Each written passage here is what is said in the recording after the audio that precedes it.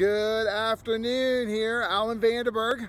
Another episode of EQ for You, episode number 16.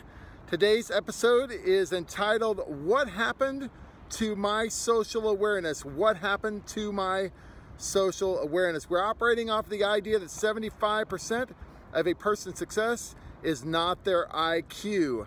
So back in February of this year, 2020, crazy year that it is, I launched a book called EQ, Kill the Radio Star. It looks something like this right here. Let's see here. There we go. Publisher said the best time to launch a book is during a pandemic. That is absolutely not true. But I did launch a book, and it is available on Amazon at EQ, Kill the Radio Star, and also too at barnesandnoble.com. So if you order it off of EQ, Kill the Radio Star or alanvanderberg.com, you can also get one of these really cool little no drama buttons and also a book button as well. So there's a little swag for you there. So today's episode, here we go. What happened to my social awareness?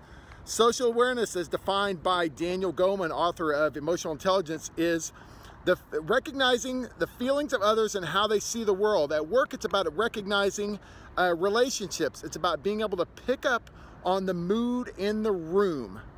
About 4 months into the pandemic here in 2020, during the summertime, my family and I went to a birthday party for a little young man who just turned 2 years old. We were outside, social distancing, you know, all that kind of stuff, and having a great time. You know, it was really the first social event we had been to in about 4 months. And so, you know, after a couple hours, you know, we get back in the car, and the family got back in the car, and all of us, all four of us, just did a big sigh.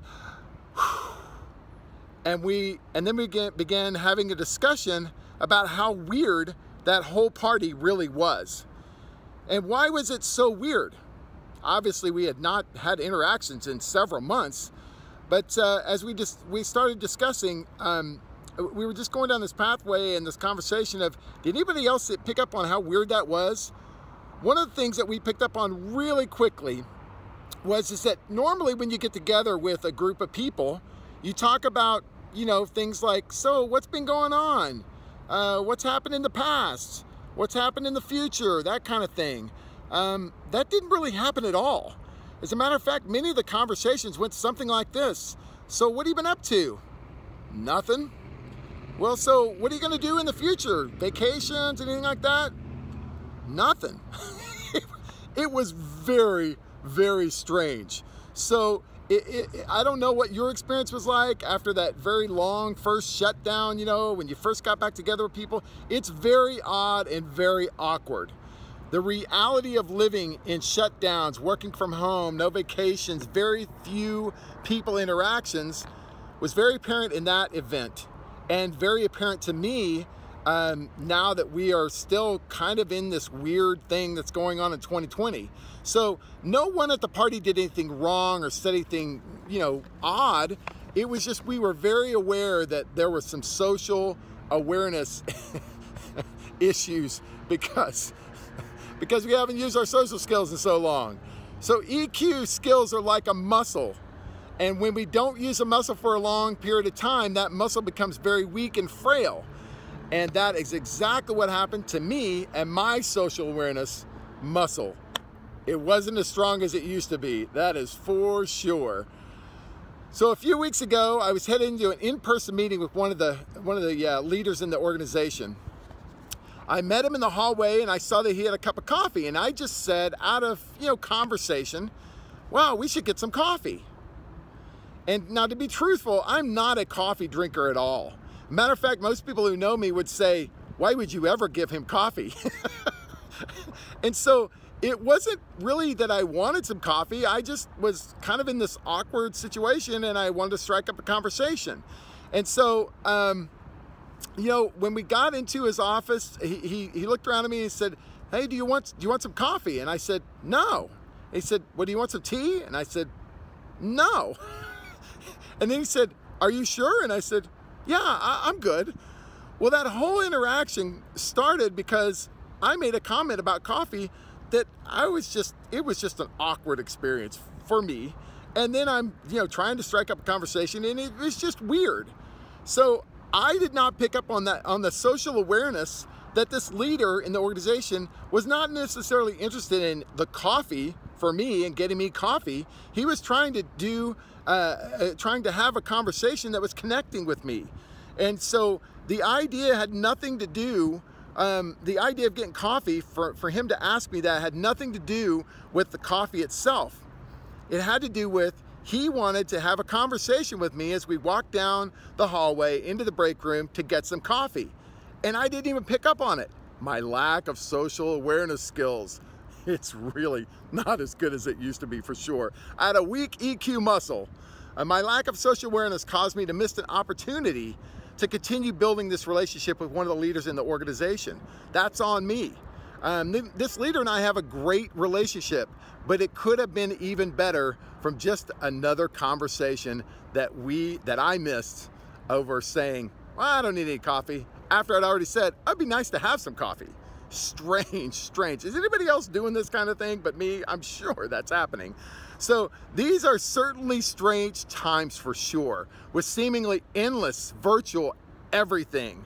Virtual Zoom, team meetings, WebEx, virtual conferences, oh my goodness, and the chat boxes. It's great that we have this technology, and I believe going forward, we will continue to use some of this technology for sure. But technology has definitely affected me personally and my social skills in a negative way. I have lost some of my social awareness skills for sure. How about you? How is your social awareness muscle? Is it strong, or is it, not doing as strong as what it used to be? For me, I can see it and I can tell it. So I need to dust off my social awareness skills, keep growing. And so here are a couple of things that I have been doing to try to get back into the idea of a strong social skills muscle for me.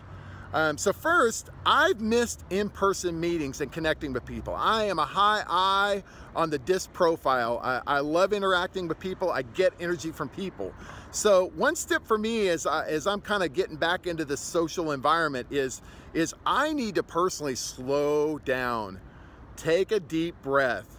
I feel like sometimes for me, I'm pressing really hard in conversations. It's like, well, I haven't had a conversation in so long, so I'm gonna try to catch up. For 6 months worth of not being able to interact with you, I'm gonna try to get it all done in this 5-minute conversation. Is anybody else doing that but me? It's just very awkward. So the second thing is to understand what other people are doing as well. Our friends and coworkers haven't been interacting with people as well. So realizing that they have the same difficult time reconnecting that you are having. So just that awareness. Some people had low social awareness before the pandemic.